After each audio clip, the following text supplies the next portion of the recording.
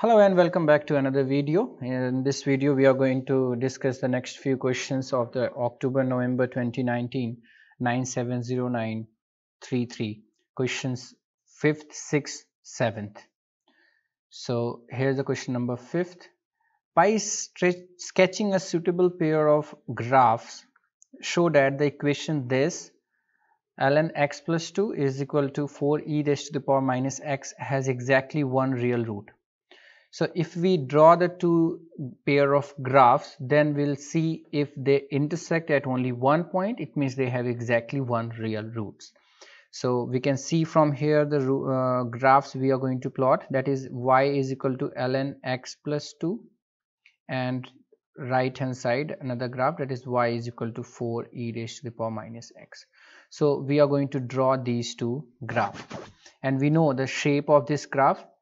The graph of ln x is going to be like this, and e raised to the power minus x is there, so the graph would be like this, and they will meet at only one point at which we can see it will, if we draw it together, it will meet somewhere here. So that is why exactly one real root. So let me plot it here. So here's the graph of y is equal to ln x plus 2, and this is the graph of y is equal to 4e raised to the power minus x. And since it is 4, and when x is equal to 0, so of course it would be 0, and y is equal to 4, which will be intersecting at 4. And then if it is y is equal to ln x plus 2, we know that ln x goes like this from here, which passes through x axis at 1, and since it is x plus 2, so it is like f of x plus 2, which is a translation in the horizontal line, a horizontal translation with the quantity minus 2. That's why it translated towards this. So, and we can see since it intersect at only one point, that's why it has only one real root. Let's do the next question of this. Second part, show by calculation that this root lies between x is equal to 1 and x is equal to 1.5. So since we know it is given as ln x plus 2 is equal to 4e raised to the power minus x, so out of this we are going to make a function, and we can make the function as f of x is equal to ln x plus 2 minus 4e raised to the power minus x.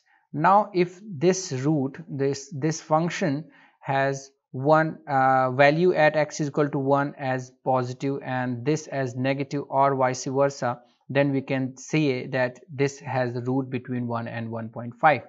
So let's calculate f of 1, which is ln 1 plus 2, that is 3 minus 4e raised to the power minus 1, and which we will get from the calculator, and it is minus 0.3729, and f of 1.5 is ln 1.5, it would be 3.5 minus 4e raised to the power minus 1.5.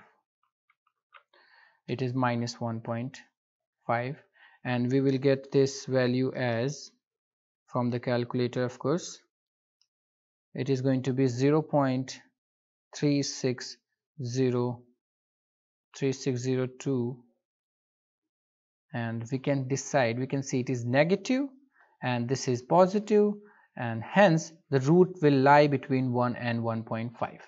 That's it. Let's do the next part of this question. Here's the third part.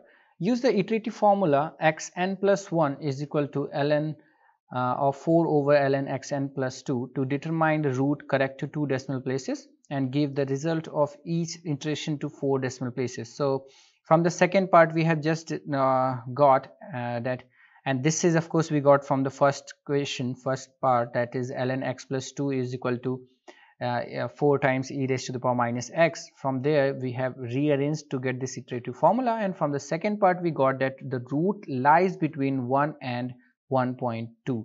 So we can take the initial iteration, that is x naught, as 1.2, and we need to put this value in the calculator and put this value in the answer, so that the next value for x1 we only have to put this formula once in the calculator, ln of x naught plus 2, and this value is going to be 1.23516, so it is 2 because we need to write the till 4 decimal places, and then x2, it is going to be, simply by pressing the equality button we'll get 1.2258 and all, and then we can write dot dot dot and all here, and x3 is 1.22827 and all, x4 it is 1.2276 and all. So from here we can decide that it is correct till 2 decimal place, it is going to be 0.23 because it is more than 5. So the answer is 1.23. That's the solution, or we can say root of this correct to 2 decimal places. So I hope it is clear. Let's do the next question. Here's the question number 6. Throughout this question the use of calculator is not permitted. Complex number with the modulus 1 and argument pi by 3 is denoted by w. Express w in the form of x plus iota y, where x and y are real and exact, of course. So let's take it as w is equal to x plus iota y.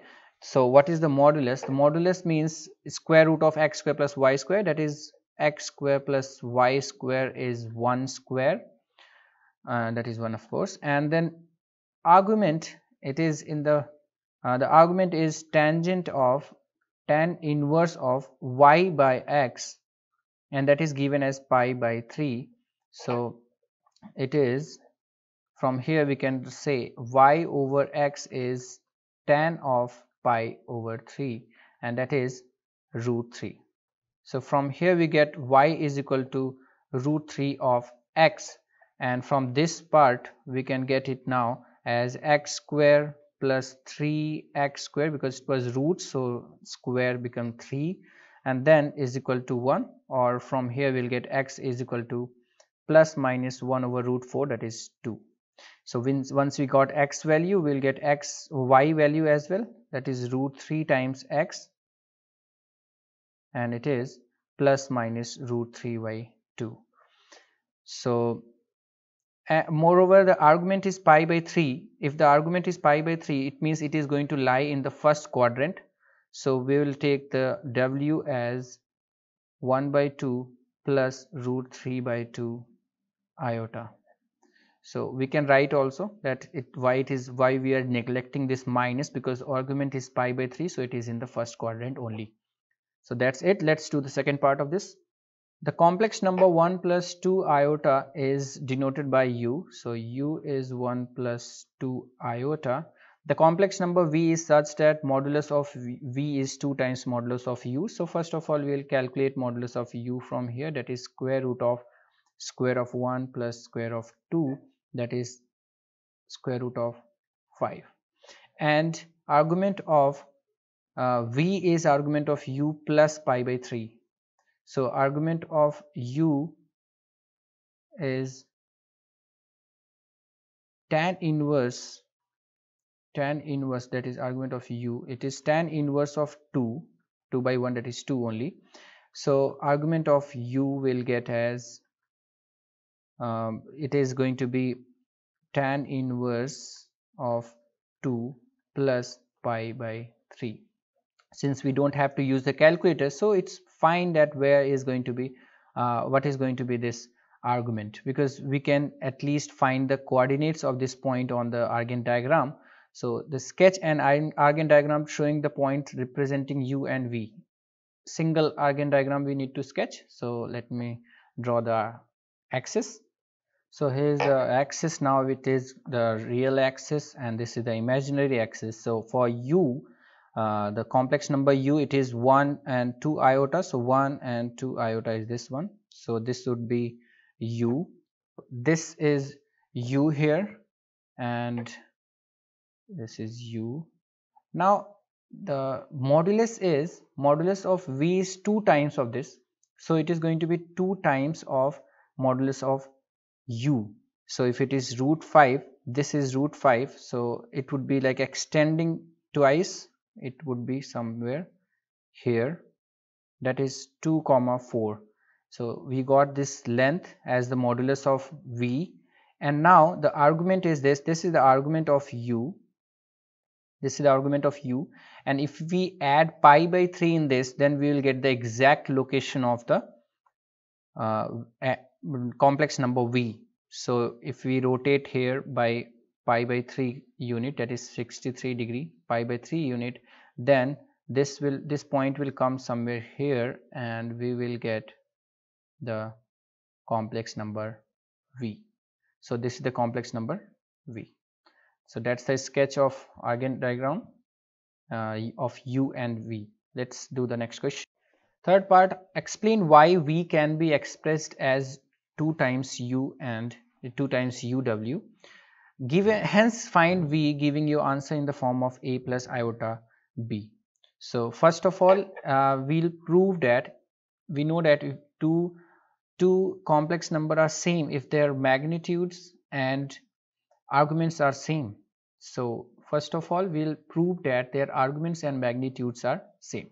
So for magnitude, if you talk about magnitude of modulus of v is going to be 2 times of modulus of u, it is given, and modulus of w is given as 1. So it's like you can multiply by modulus of w. So it means modulus of v is same as modulus of course 2 is a constant, so you can put it in this. So it means modulus of v is equal to modulus of 2 times uv. Let's talk about argument. Argument of v is given as, from the second part, it is given as argument of u plus pi by 3, and we know that since argument of w from the first part it is given that it is pi by 3, so it means it is argument of u plus argument of w. And we know that for any complex number, if you are simply multiplying by any constant, so it would be simply enlarging, it's extending its modulus, but the argument would be same. So you can say that it is same as the argument of 2 times uw. So it is going to be like if you add these two complex number and then you are multiplying by 2, it is not going to harm the angle, it only extend the, that is and enlarge the modulus, so it will never harm the argument. So that's why it is going to be same argument.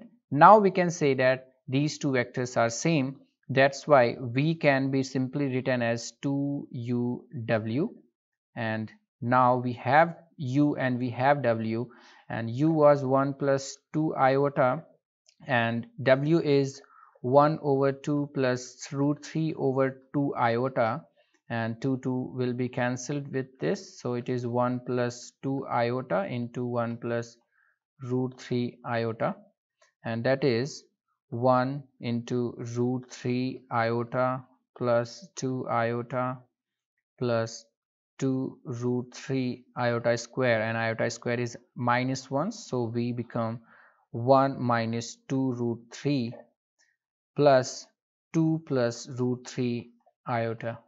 So that is the v here, and where a and b are 1 minus 2 root 3 and 2 plus root 3 respectively. I hope it is clear. Let's do the next question. Here's the question number 7. Plane M has the equation this. So since the plane is not there in the syllabus anymore, so we will not discuss this. So let's discuss the next question. Here's the question number 8. The diagram shows the graph of y is equal to sec x for x between 0 and pi by 2 using the trapezium rule. So trapezium rule is also not there in the syllabus, so we will not discuss this as well. Let's do the next part of this question. Explain with the reference to the diagram whether the trapezium rules gives again trapezium rule, so we are not going to do it. Here's the part 3 of this question. P is the point on the part of the graph y is equal to sec x for x between pi by 0 to pi by 2, at which the gradient is 2. So we have y, and the gradient is of course at any point it is dy over dx. By first differentiating this, find the x coordinate of p, giving your answer correct to 3 decimal places. So we can say that p is somewhere here, and then if you draw the tangent, that is in order to get the gradient, then it is the gradient of this tangent is exactly same as the gradient of the curve at that point. So we need to find the dy over dx first of all, and dy over dx we are going to get it by differentiating the 1 over cos x, because sec x is 1 over cos x. So it is like we are going to use the quotient rule. So denominator square cos square x, denominator as it is, differentiation of first numerator, that is 0 here, minus numerator as it is, and denominator's differentiation of denominator, that is going to be minus sin x, because with differentiation of cos x is minus sin x. So it become sin x over cos square x. So cos square x I'll write here only, that is 1 minus sin square x. So that is the differentiation dy over dx. Now at p dy over dx is 2, so it is like sin x over 1 minus sin square x is equal to 2. So we'll do the cross multiplication, we will get it as sin x is equal to 2 times this, so 2 minus 2 sin square x. So let's transfer it to the other side, and we'll get it as 2 sin square x plus sin x minus 2 is equal to 0. So it's a quadratic in sin x, so we'll use the quadratic formula to get the value, and hence sin x is equal to minus b, that is minus 1, plus minus square root of b square, that is 1 square, minus 4ac, so 4 into 2 into 2 is 16, and it is minus, so it is plus 16 over 2 2s are 4. So it become minus 1 plus minus root 17 over 4, and this value is going to be, we know that square root of 16 is 4, so 17 is of course going to be more than 4. So if we are taking the value minus, if you are taking minus here, then it would be minus 1 and minus a quantity which is more than 4, so it would be more than less than minus 1, so we'll not consider minus here. We can calculate also and we can decide, but it's okay, we can see it is going to be minus 1 minus root 17 and over 4, which will be less than minus 1, so of course sign is not possible. So the only possibility for this is sin x is equal to minus 1 plus root 17 over 4, and that is, it is 0.78076, so I'll write here 8, and next x would be sine inverse of 0.7808, and we know that it is between 0 to pi by 2, so we don't have to calculate for any other value, we need to only calculate from the calculator the one value we got, and that is going to be of course in the radian, that is 0.8959, so it is 6, because we need to give the answer till 3 decimal places. So that is the answer in the radian. I hope it is clear, and that's it for this video, and we'll be discussing the next 2 questions. Till then, thank you so much.